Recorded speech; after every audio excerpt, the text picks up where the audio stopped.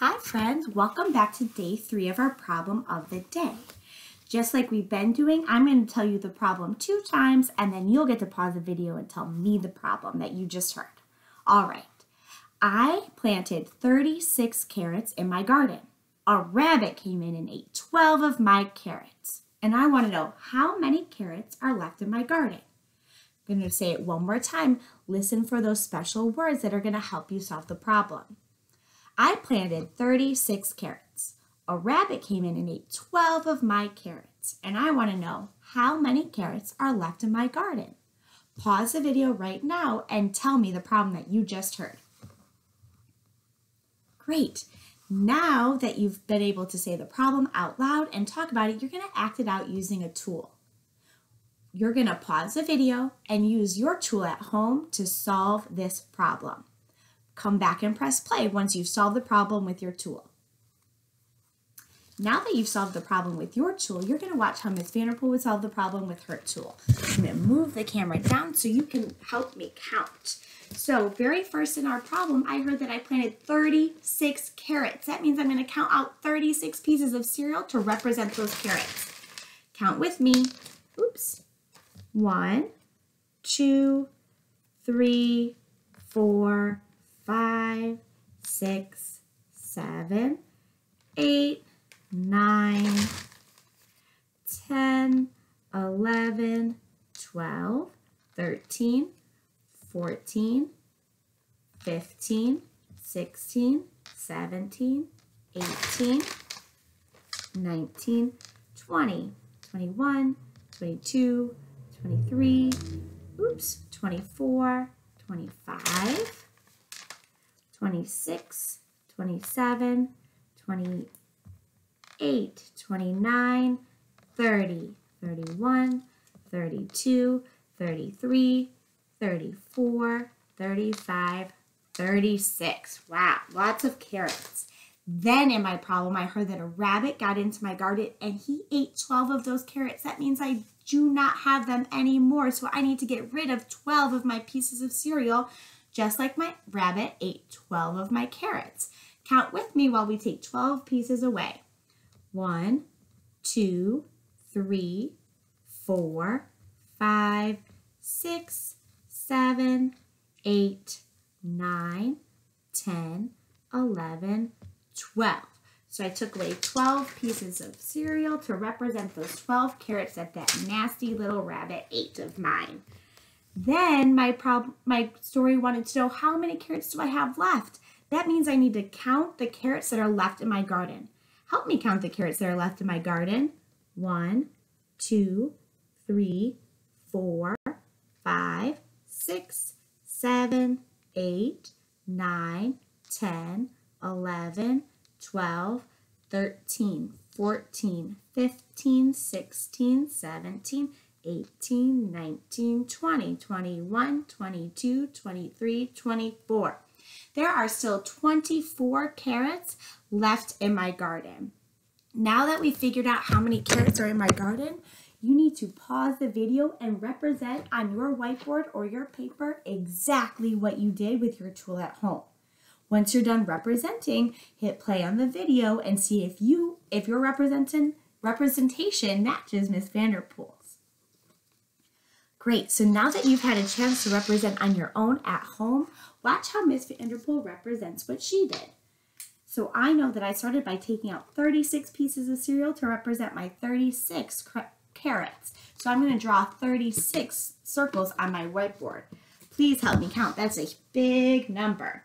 1, 2, 3, 4, 5, 6, 7, 8, 9, 10, 11, 12, 13, 14, 15, 16, 17, 18, 19, 20, 21, 22, 23, 24, 25, 26, 27, 28, 29, 30, 31, 32, 33, almost there, 34, 35, and 36. So I have my 36 circles to represent those 36 pieces of cereal or carrots that I was talking about in my story. Then I took away 12 pieces of cereal to represent the 12 carrots that rabbit ate. So I'm going to cross out 12 of my circles.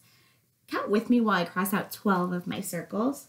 1, 2, 3, 4, 5, 6, 7, 8, 9, 10, 11, and 12. So I've crossed out those 12 circles.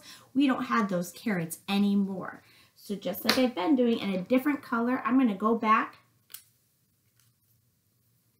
and fill in how many carrots I have left in my garden. We counted how many pieces of cereal I had left over, so now I need to label those, my circles that are left over, with numbers. So I'm going to start here with this first one.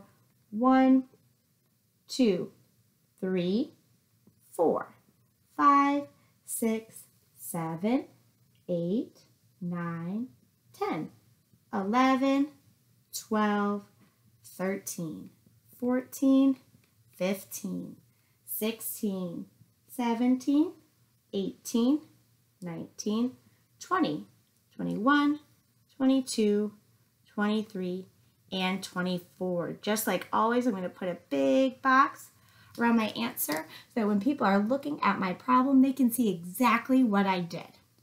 So I see that I had 24 carrots left over in my garden. Now I need to write a number sentence to match that. I want you to stop the video and write a number sentence to match your representation, and when you're all done, come back and see if your number sentence matches mine. Great. Now that you've written your own number sentence, we're going to see if yours matches mine. So I know I started with 36 carrots in my garden. Move this up a little bit. 36 carrots in my garden. So the first number I'm going to write is 36. Then I know that rabbit ate 12 of those carrots. He took them away. So I need to write a minus sign because I am taking something away. He took away 12 of the carrots. So I need to write a number 12. And then that left me with 24 carrots left in my garden. I had 24 carrots left in my garden. My number sentence says 36 minus 12 equals 24. Read it with me. 36 minus 12 equals 24. The very last thing I'm going to do, and that you should be doing at home, is adding some words to our representation. So I know that we had 36 carrots. And then I know that we have 24 carrots left. That's how many were left in my garden. So now that I've filled in all my numbers, drawn all my circles, I wrote a number sentence, and I wrote some words, my problem of the day is all set. Come back tomorrow for a new problem.